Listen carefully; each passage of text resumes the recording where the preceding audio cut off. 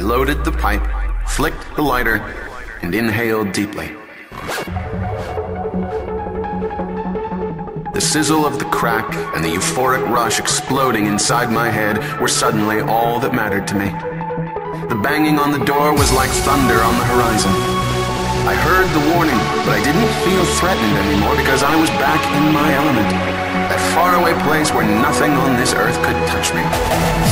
The rush hijacked my brain, and the knocking, scurrying, and fear disappeared. The memories of my wife and children were gone.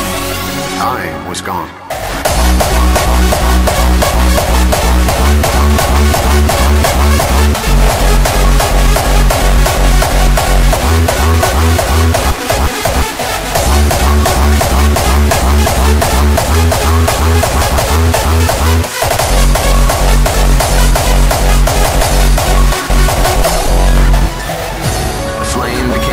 Star far, far away.